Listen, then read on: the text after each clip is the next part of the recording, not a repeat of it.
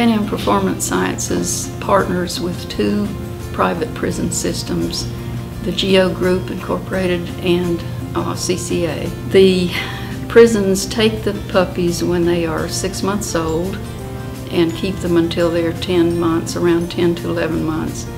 And during that time, they do developmental exercises with the dogs, continuing the searches.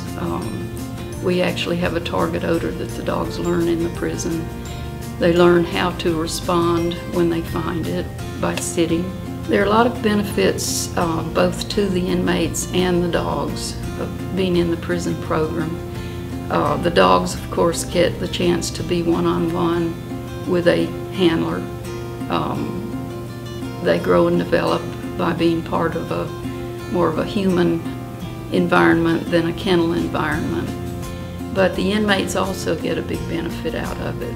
We have developed a continuing education course offered through Auburn University with continuing education credits to be offered in the prisons. It's part of every puppy program in the prison that we have. Care of dogs, handling dogs, training, learning a lot about the theories involved in dog training, operant conditioning, classical conditioning.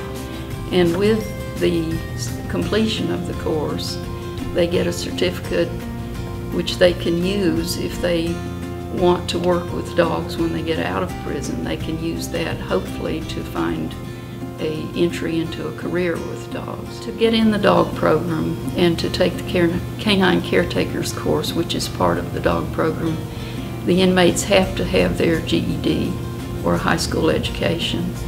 And many times inmates that want to be in the program that don't have these things will earn them, will get their GED just so that they can be eligible for the program.